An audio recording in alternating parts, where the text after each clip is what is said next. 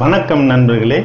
King வெட் சேலங்கிற YouTube channel வழியா உங்களை நான் சந்திச்சு என்னுடைய கருத்துக்களை பகிர்ந்துட்டு இருக்கேன். இந்த சேனல்ல வர வீடியோஸ் உங்களுக்கு பிடிச்சிருந்ததுனாக்க சப்ஸ்கிரைப் பண்ணுங்க. அடுத்தடுத்து வரக்கூடிய வீடியோஸ் அப்டேட் தெரிஞ்சுக்கிறதுக்காக அந்த சப்ஸ்கிரைப் பட்டனுக்கு பக்கத்தில் இருக்கிற பெல் பட்டனை கிளிக் பண்ணுங்க. நன்றி.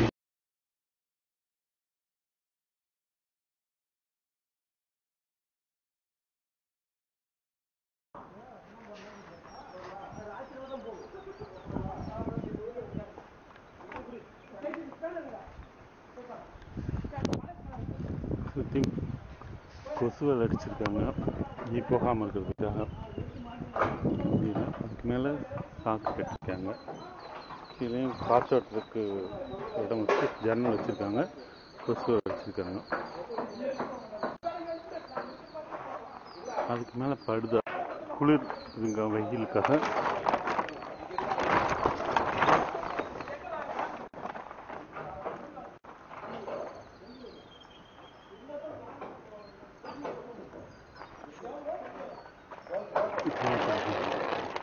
வச்சுருக்காங்க. கீழே கொசு வலை, அதுக்கப்புறம் சாக்கு, அதுக்கு ஒரு படுகை.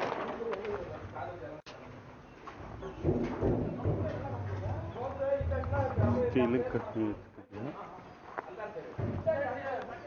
ஆஸ்பெஸ்டாஸ் அட்டை போட்டிருக்காங்க மேலே.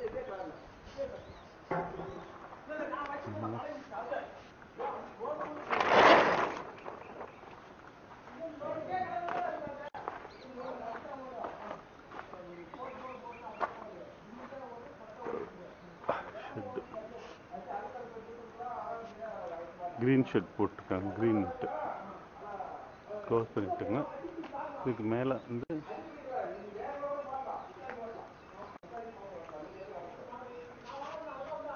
கிரீன் நெட் போட்டாங்க.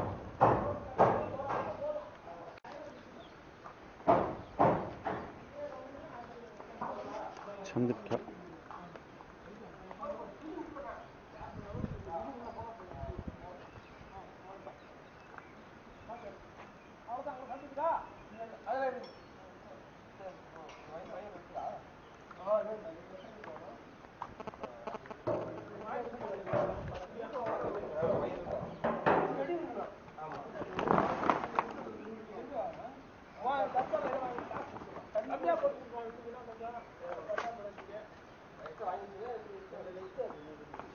இது வந்து ஃபுட்பாத். இதில் வந்து கெமிக்கல் கலந்த தண்ணி விட்டுருவாங்க. ஏதாவது உள்ளே போனால் அது அதுக்குள்ளே கழுவிட்டு அதுக்கப்புறம் தான் போகணும். அதாவது நோய் கிருமிகள் தொற்றாமல் இருக்கிறதுக்காக வச்சுருக்காங்க. கால் தண்ணி வந்து உள்ளே நுழைச்சிட்டு போகிற மாதிரி.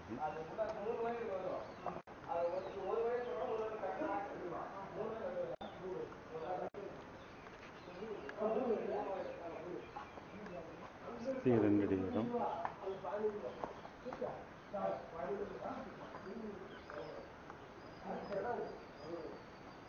இடம்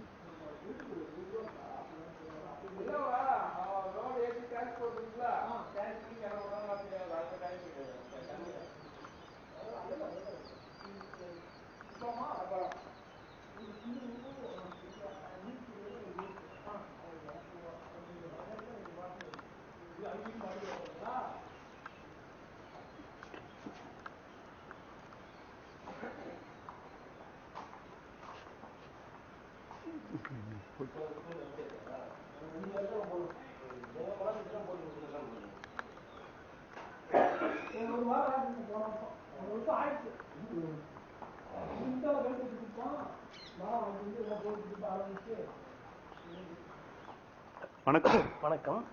உங்க பேரு? R Balasubramani, son of B Ramasamy, Ottapatti, சரி, பெத்தநாயக்கமலை பஞ்சாயத்து, சேலம் மாவட்டம். சரி. நான் வந்து இந்த தொழில் வந்து ஃபர்ஸ்ட்ல நாட்டு கோழி வளர்த்தேன்.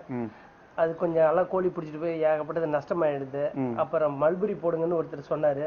சரி, ஏற்கனவே நம்ம நஷ்டமாகிட்டே இருக்கிறோம்ட்டு அப்புறம் மல்புரி யோசனை பண்ணி செய்யலான்ட்டு ஒரு தோட்டத்தில் போய் இங்க இருந்து கொத்தாம்படியில் போய் கேட்டுட்டு வந்தேன். அவர் உடனே என்ன சொன்னாரு, நீ எத்தனை ஏக்கர் காடு வச்சிருக்கிறனாரு. நம்மளுக்கு சொந்த ஏக்கர் 5 ஏக்கர் காடு, அது இல்லாமல் குத்தகைக்கு ஒரு 7 ஏக்கர் ஓட்டிகிட்டு இருந்தேன். அவர் உடனே என்ன சொன்னார், குத்தகை காடெல்லாம் விட்டுரு, வாங்காடு 1 ஏக்கர் போடு, அப்புறம் அதுக்கு மேலே நீ காடு ஓட்டலாமா வேணாமல் உனக்கே தெரியுனாரு. அப்புறம் அங்கிருந்து வந்து ஒரு ஏக்கரை ஃபர்ஸ்ட் நடவு இப்ப நாட்டுக்கோழி வளர்த்துனீங்க, அது எதனால நஷ்டமாச்சு? அதெல்லாம் புடிச்சிட்டு போய் சரியான படிக்கு பணம் வர கைக்கு வந்து சேர்றதில்ல. கொடுத்ததுக்கு பணம் சேரல, தெரிஞ்சவங்க பக்கம் சேரல, ரகம் மாத்தி மாத்தி கொடுத்துறாங்க. ஓ, நாட்டுக்கோழி சேல்ஸ் பண்ண முடியல. அதனால இதெல்லாம் ரொம்ப லாஸ் ஆகி ரொம்ப கஷ்டமா இருந்தோம். சரி. அப்புறம் கால்நடை வேற எதுவும் வளர்த்துனீங்களா? அதுக்கு முன்ன பால் மாடு வச்சிருந்தோம். அது மாடு கொஞ்சம் செனையாவும் இருக்கும், தவிடு போடும். என்ன இனம் வச்சிருந்தீங்க? எல்லாமே இது ஜெர்சி கிராஸ். ஜெர்சி கிராஸ் இருந்தது. அப்புறம் எல்லாம் அது பால் பீசிக்கிட்டு ரொம்ப செருமா இருந்தது. அப்புறம் அது ஒரு சமயம் உடம்பு சரியாத போயிடுது அப்படின்னுட்டு அப்புறம் எல்லாம் கொஞ்சம் குறைச்சிக்கிட்டு சரி நாட்டுக்கோழி விடலான்னு 2வது நாட்டுக்கோழி விட்டுருந்தோம். அது மாத்துறதுக்கு காரணம் மாட்டு மாத்த காரணம் ஆள் பற்றாக்குறையா? ஆள் பற்றாக்குறை. அப்ப கொஞ்சம் மழை இல்லாம தீனிக்கு எல்லாம் பற்றாக்குறை வரும். அப்புறம் அது 2வது புண்ணாக்கு, தவிடு புண்ணாக்கு இதெல்லாம் போட்டாதான் அது பால் பீசும், இல்லைன்னா குறைஞ்சிரும் அப்படின்ட்டு அதை கேன்சல் பண்ணியாச்சு. அப்புறம் நாட்டுக்கோழி விட்டுருந்தது. கோழி அவன் ஜாதி மாத்தி மாத்தி விடுவோம், சேல்ஸ் பண்ண முடியல, சேல்ஸ் பிடிச்சிட்டு போயிட்டு பணம் தர முடியல. அப்புறம் இது விட்டுட்டு என்ன பண்றதுன்னு அப்புறம் தான் ஒருத்தர் வந்து ஆடு வளர்த்தோம். ஆடு 100 ஆடு வளர்த்தோம். எல்லாமே தலைச்சேரி போயர் சுருவாகி. அப்புறம் அது கொஞ்சம் பரவாயில்ல அப்படின்னு அதை அப்படியே கொஞ்சம் செஞ்சுக்கிட்டு அப்புறம் 100 ஆட்டுல இருந்து கொஞ்சம் குறைச்சிக்கிட்டோம். சரி பட்டுப்பூச்சி கொஞ்சம் லாபம் வருதுன்னா ஆட்டு பண்ணையை கொஞ்சம் பிரிச்சுட்டு மல்பெரி போட்டுக்கிட்டு ஆடு 30 ஆடு மட்டும் வச்சுக்கிட்டு இப்ப கீழே ரேக் போட்டு சனியா செஞ்சுக்கலாம். மல்பெரி போய்க்குன்னு யாரு எப்படி தெரியும்? அதான் ஒரு அக்ரி வச்சிருந்தாரு தோட்டத்துக்கு. சரி எதுக்குன்னு ஏற்கனவே அது செஞ்சு செஞ்சு லாஸ் ஆயிட்டுமே, இன்னொரு ட்ரிப் நம்ம எதுக்கு ஏற்கனவே தோட்டம் போட்டவங்களை கேட்டுக்கலாம் அப்படின்ட்டு கொத்தாம்படியில ஒருத்தர் போட்டிருந்தாரு. அப்புறம் அவரு போய் கேட்டு வந்திருந்தேன். அவர் உடனே என்ன சொன்னாரு, இது அருமையான வேலை, நீ ஃபர்ஸ்ட் 1 ஏக்கர் போடு, குத்துவ காடெல்லாம் விட்டுருந்தாரு. அப்புறம் வந்ததும் 1 ஏக்கர் நடவு நட்டு ஃபர்ஸ்ட் 20 நாள்ல வச்ச 45,000க்கு ஆச்சு. உடனே இறக்குற குத்துவ காடெல்லாம் கேன்சல் பண்ணியாச்சு. 45,000 ஆச்சுன்னா என்ன 1 ஏக்கருக்கு வச்சீங்க? 1/2 ஏக்கருக்கு. 1/2 ஏக்கர் இது வச்சீங்க மல்பெரி. 1 ஏக்கர் நடவு போட்டிருந்தது. 1/2 ஏக்கர் தவைக்கு 40,000 வருது. 40 எவ்வளவு முட்டை வச்சீங்க? 75 முட்டை, 75 கிலோ வந்தது. ஓ, அப்படியே ஒரு முட்டைக்கு 1 கிலோ முட்டை தொகுப்பு. ஆமா அப்படின்ட்டு அதனால அப்படி வச்சது. சரி 40,000 லாபமும் 40,000 ரூபா வந்தது லாபம். லாபமா இல்ல வரவே லாபம்? லாபம் அதுல ஒரு 35 ரூபா லாபம். 10,000 தான் செலவு. 10,000 தான் செலவு. சரி உடனே எவ்வளவு 20 நாள்ல எவ்வளவு வருது, நம்ம ஏன் குத்துவ காடு ஓட்டிட்டு மக்காச்சோளம் நட்டுக்கிட்டு ரொம்ப கூலியாளிட்டு சேம் பண்ண அப்புறம் குத்துவ காடு 6-7 ஏக்கருமா குத்துவ காடு பூரா அவங்க காட்டி விட்டுட்டோம். எங்க சொந்த தோட்டத்துக்கு மட்டும் அப்புறம் 1 ஏக்கர் தான் நம்ம வச்சிருந்தோம். சரி பரவாயில்ல. அப்புறம் இப்ப 3 ஏக்கர் நடவு போட்டுருக்கு எது மல்பெரி. சரி. அப்புறம் ஆடு மாட்டை பாத்துக்கிட்டு மாடு 2 மாடு வீட்டுக்கு. பட்டுப்புழு வரப்புல உங்களுக்கு வருஷம் எத்தனை வருஷம் அனுபவம்? 2 வருஷம் 1.25 வருஷம் ஆகுது. இது வரைக்கும் எத்தனை மாசம் எடுத்திருக்கீங்க? மாசம் எடுத்துக்கிட்டே இருக்கும். இப்ப இந்த 1.5 வருஷமா மாசம் எடுத்துக்கிட்டீங்க. நாங்க 2 செட்டு ஆட்டு பண்ணையில பிரிச்சுட்டு இதுல 1 போட்டுக்கிட்டோம், கோழி பண்ணை பிரிச்சுட்டு கோழி பண்ணையில 1 போட்டுக்கிட்டோம். 2 செட் போட்டுக்கிட்டீங்க. 15 நாளைக்கு ஒருக்கா ரொட்டேஷன். இங்க முடிஞ்சது அங்க போயிருவோம், அங்க முடிஞ்சு இங்க வந்துருவோம். இப்ப மாசம் 2 எடுக்கிறீங்க? மாசத்துல அப்படி வராது, 40 நாளைக்கு 1 வரும். 40 நாளைக்கு 2 வரும். இதனால இங்க 1 மாசம் இங்க 1 மாசம் அப்படி வராம ஏன் 40 நாள்? புரியல. இது வந்து ஒரு 20 நாள் ஆகாது. இது எந்த வேலையும் செய்ய முடியாது. 20 நாள் முடிஞ்சது அந்த சீட்டுக்கு போயிருவோம். புழு வந்து 20 நாள். ஆமா 20 நாள். 20 நாளுக்கு ஒரு கதை வருமானம் வரும். அந்த 20 நாள் நாங்க 15 நாள் தீனி போடணும். 15 நாள் வலை வச்சதுமே அந்த சீட்டுக்கு போயிருவோம். அப்புறம் இது கரெக்டா நம்ம ஒரு 1ஆம் தேதி வச்சோம்னா 21ஆம் தேதி தான் இது மார்க்கெட்டுக்கு எடுத்துட்டு போற ஸ்டேஜ் வரும். அப்படிங்கும்போது நாங்க ஒரு மாசம் ஒரு கணக்கு வந்துருன்னு வச்சுங்களேன். ஆனா நாங்க எங்களுக்கு 2 இருக்கறனால 40 நாளைக்கு 20 நாளைக்கு ஒருக்கா அப்படி போயிருவோம்.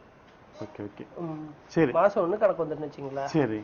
இப்ப இந்த ஷெட் போறது வந்து சொல்லுங்களேன். நான் புதுசா ஒரு பண்ண இது பட்டுப்புழு வளர்க்கணும்னா ஷெட் அந்த மாதிரி பண்ணணும், இது என்னென்ன கவனிக்கணும் அப்படிங்கறத பத்தி சொல்லுங்க. எவ்வளவுக்கு எவ்வளவு வாங்கணும் அதை பத்தி சொல்லுங்களேன். 50 அடி நீளம், 20 அடி அகலம், சைடு வந்து 10 அடி உயரம் இருக்கணும். சைடு செவுரு. ஆமா சைடு செவுரு.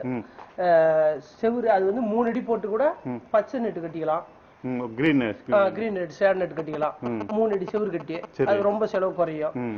சைடு கோம்பு வந்து 16 அடி ஹைட் இருக்கணும் மேல. ஆமா மேல. ஓகே. நீங்க என்ன இங்க வந்து கிரீன் ஷெட் போட்டீங்க? நாங்க கிரீன் ஷெட் போட்டுட்டுனா ஆட்டு பண்ணையா இருந்தது, பிரிச்சு அப்படியே ஆல்ட்ரேஷன் பண்ணதுனால பிரிக்காம அப்படியே பண்ணிக்கிட்டோம். சரி. அதனால புதுசா செஞ்சோம்னா நம்ம அப்படி செய்யணும். ஓகே. மேல வந்து அட்டை போட்டுக்கிட்டோம்னா வெயில் காலத்துல தென்னங்கீத்து போட்டுக்கலாம் வெட்டி.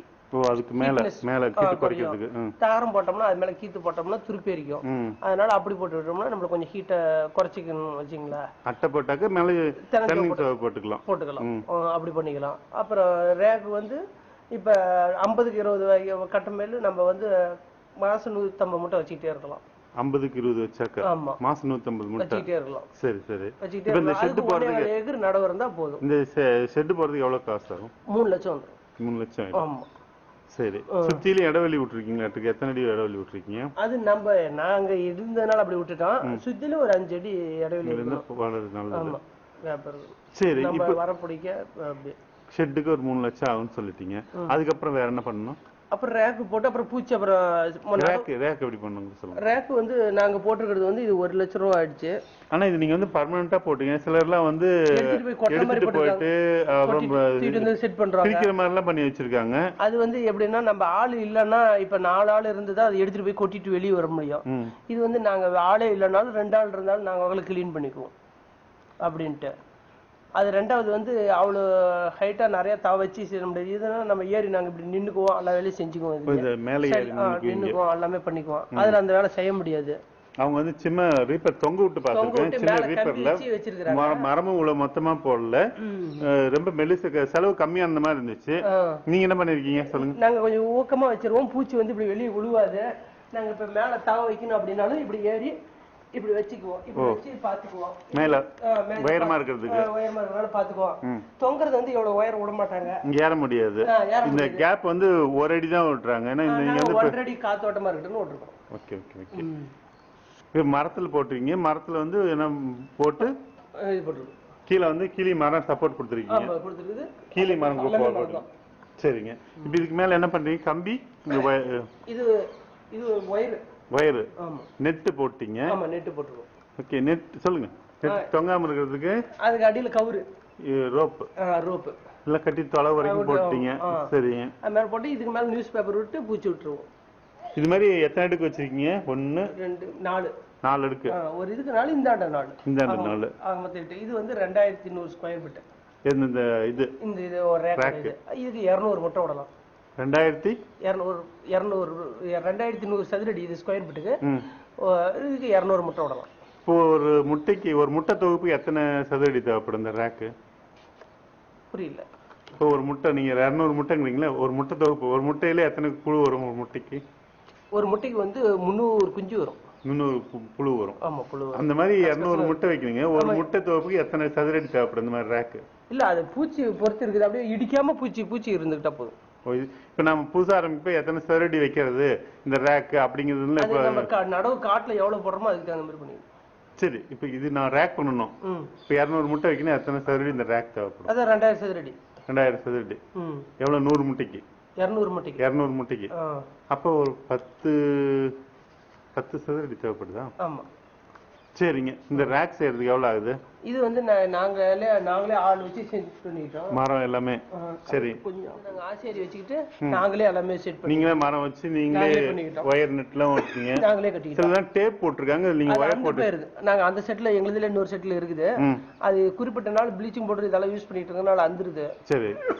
இதனால இது அந்துற வேலையில குழந்தைங்களே கூட ஏறி படுத்துங்களாம். அவ்வளவு டெம்பரா இருக்கு. அது தொங்காம இருக்கிறதுக்கு 3 கயிறு போட்டிருக்கீங்களா இருக்கு? ஆமா. சரி. இப்ப இதுக்கு எவ்வளவு? நீங்க இது 4 5 வைக்க கூட இன்னும் மேல வைக்க முடியாது. இன்னும் மேல போகணும். ஏதோ ஏரி எடுப்பாங்க. அப்ப இன்னும் நமக்கு இடபாசி தெரியல எங்களுக்கு. அப்புறம் இப்பதான் நாங்க வெளியில இன்னும் போய் பார்க்க 10 அடி கூட இருக்குது ஹைட். இப்ப இது 4 10 அடி வச்சிருக்காங்க. 10 ரேக். அது எப்படி ஏறதுக்கு ஏணி வச்சுக்கிறாங்களா? இதுல சைடுல வந்து இப்ப கொத்தனார் வேலை செஞ்சாங்களா சாரம் கட்டி வேலை செய்யறாங்க. அது மாதிரி அவங்க சைடுல சாரம் கட்டிக்கிறாங்க. அதுக்கு மேல நின்னுக்கிட்டு இல்ல நடந்து சைடுல நடந்து போற மாதிரி கீழே ஒருத்தர் தாக்கு கொடுக்குறாங்க. அது நடந்து போறவங்க வைக்கிறாங்க. அவங்க வந்து செட்டு சரியான ஹைட்னு வச்சுங்களா? எத்தனை அடி ஹைட் போட்டிருக்காங்க? அவங்க 30 அடி ஹைட் போட்டிருக்காங்க. ஓ ஹைட்டே 30 அடி. எத்தனை அடி ரேக் வச்சிருக்காங்க? 10 ரேக். 10 ரேக். இப்ப நீங்க 4 நாங்க 4 ஒரு சைடு, அவங்க 10 வச்சிருக்காங்க. 10 2 பக்கம் 10 20 அடி 20 ரேக் வச்சிருக்காங்க. அப்ப எவ்வளவு புழு வச்சிருக்காங்க? அவங்க 1000 முட்டை வைப்பாங்க. இப்ப நல்ல அதே தொழிலா பண்றாங்க. அதே தொழில். 10 ஏக்கர் நடவு வச்சிருக்காங்க. அது மாதிரி போட்டிருக்காங்க. நம்ம 3 ஏக்கர் தான். இப்பதான் கொஞ்சம் அப்படியே செஞ்சுட்டு இருக்கிறோம்னு வச்சுங்களா. வேற வேலைக்கு இந்த வேலை எவ்வளவோ ரொம்ப பல்லது. இப்ப சாஃப்ட்வேர் இன்ஜினியரிங் இப்படி படிச்சு வேலைக்கு போயிருந்தா கூட இப்ப ஒரு இன்ஜினியர் படிச்சுட்டு ஒருத்தர் வந்து இப்ப புத்தரண்டபாளையத்துல அவரே இப்ப என்ன பண்றாருன்னா, நான் இந்த வேலை செஞ்சுக்கிறேன், அது எனக்கு அங்கேயும் இங்கேயும் அலைச்சலா இருக்குது அப்படின்னு அவர் இப்ப ஒரு 3 ஏக்கர் நடவு போட்டிருக்காரு. நாங்க தான் நடவு ரெடி பண்ணி கொடுத்துருக்குறோம். அதனால இப்போ அவர் நடவு போட்டு இந்த வேலை செய்யலாம் அப்படின்ட்டு வீட்டோட இந்த வேலை செஞ்சுக்கிட்டு இருக்கிறேன். சரி, ஓகே. இப்போ ரேக் போட்டாச்சு. ரேக் எவ்வளோ ஆகுனீங்க இப்போ இந்த 2000 சதுரடிக்கும்? ரேக் வந்து நாங்கள் போட்டுக்கிற நேரத்தில் நான் கொஞ்சம் ஹெவியாக போட்டிருக்கோம், 1 லட்ச ரூபா ஆச்சு. சரி. ஒருத்தர் சிம்பிளா போட்டுக்கிறாங்க, நீங்க அதை சொன்னீங்களா நாடா கட்டி போட்டோம்னா அது ரேட்டு குறையும், கம்மியாகும். நம்ம பொருளாதார தகுதிக்கு மேலே பண்ணிக்கலாம். திருப்பி 1 வருஷம் கழிச்சு திருப்பி வேலை செய்யணும், டபுள் வேலை செய்யணும். நாங்க ஹெவியா ஃபர்ஸ்ட்லேயே போட்டோம், ஒரே இது பண்ணிடுச்சு. சரி, இது பண்ணணும். அதுக்கப்புறம்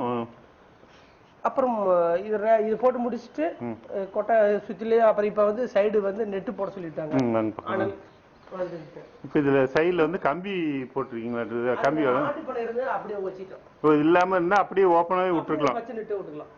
இப்ப வந்து கிரீன் நெட் போட்டிருக்கீங்க. கம்பி இது சூழாவளை மாதிரி அடிச்சிருக்கீங்களா? இருக்கு அது ஃபர்ஸ்ட்ல எங்களுக்கு தெரியல, சூழாவளை அடிச்சிட்டோம். இப்ப இதெல்லாம் கீழே இடம் விட்டுருக்கீங்க. அது வந்து காத்து ஓட்டம் உள்ள வரதுக்கோசரம் இருக்கணும் அவசியம். இப்ப இதுக்கு கம்பி வந்து புது காத்து வந்துட்டு உள்ள இருக்கிற காத்து வெளியே போகணும், உள்ள இருந்து வெளியில போகணும். அதனால இந்த 20 அடி கிராஸ் வென்டிலேஷன் காத்து வசதிக்காக. அதனால கீழே சுத்திலுமே ஓப்பனிங் வச்சிருக்கீங்க. எல்லாமே இருக்கும், 5 அடிக்கு ஒரு ஓப்பனிங் இருக்கணும். சரி, இங்க பைப் வச்சிட்டீங்க மரத்துக்கு, செலவு கம்மியாகிறதுக்கு.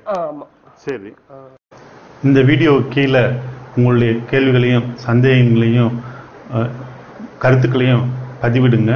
உங்களுடைய கருத்துக்களின் அடிப்படையில் தான் என்னுடைய அடுத்த பதிவுகள் இருக்கும். அடுத்த பதிவில் உங்களை சந்திக்கும் வரை உங்களிடமிருந்து விடைபெறுவது டாக்டர் ராஜா. நன்றி.